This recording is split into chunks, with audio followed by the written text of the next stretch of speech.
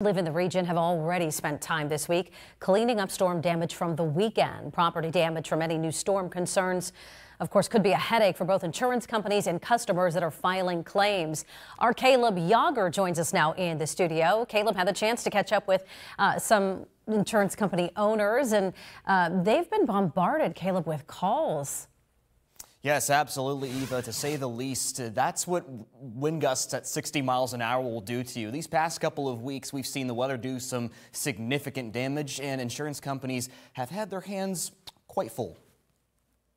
Last Saturday, high winds and severe weather led to lots of damage in the area, like here on West 29th Street.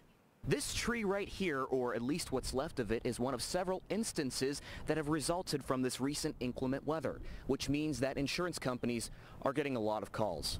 This past Saturday, I know in our immediate area, there were over 400 claims filed. What about the previous weekend?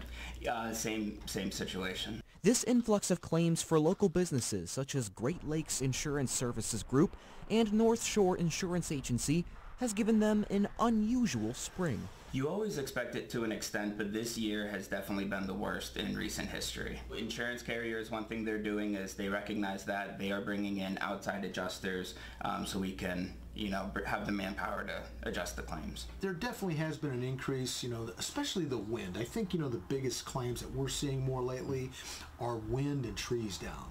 Sales manager Mark Majeski strongly urges to take proper steps when filing a claim. Well, my first recommendation is contact your insurance agent, advise them, what happened, what the damage is, and definitely take photos. That's very important because you want to document exactly what happened and what was damaged.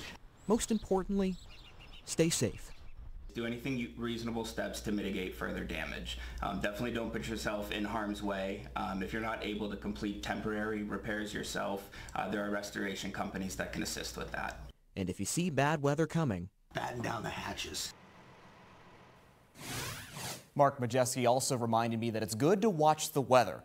Be prepared for these kinds of instances, which includes today. It may be good to keep this in your back pocket. Reporting live from the studio, Caleb Yager, Erie News Now.